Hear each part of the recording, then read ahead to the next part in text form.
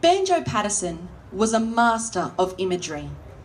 Through his poetry, people from all walks of life, and indeed across generations, have truly experienced what it means to be Australian.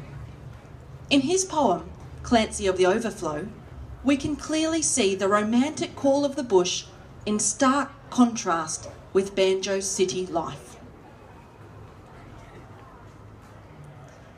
I had written him a letter, which I had, for want of better knowledge, sent to where I met him, down the Lachlan, years ago. He was shearing when I knew him, so I sent the letter to him just on spec, addressed as follows: Clancy of the Overflow. And an answer came directed in a writing unexpected, and I think the same was written with a thumbnail dipped in tar. 'Twas his shearing mate who wrote it, and verbatim I will quote it. Clancy's gone to Queensland droving. We don't know where he are.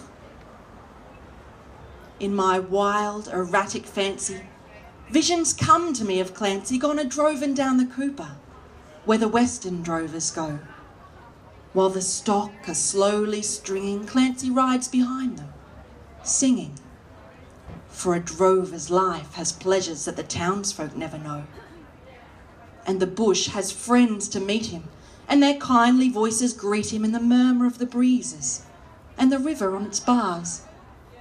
And he sees the vision splendid of the sunlit plains extended, and at night, the wondrous glory of the everlasting stars.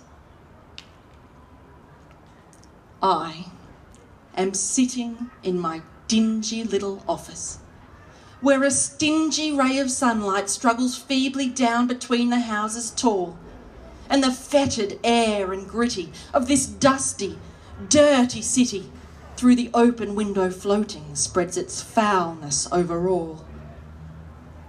And in place of lowing cattle, I can hear the fiendish rattle of the tramways and the buses making hurry down the street, and the language uninviting of the gutter children fighting comes fitfully and faintly through the ceaseless tramp of feet.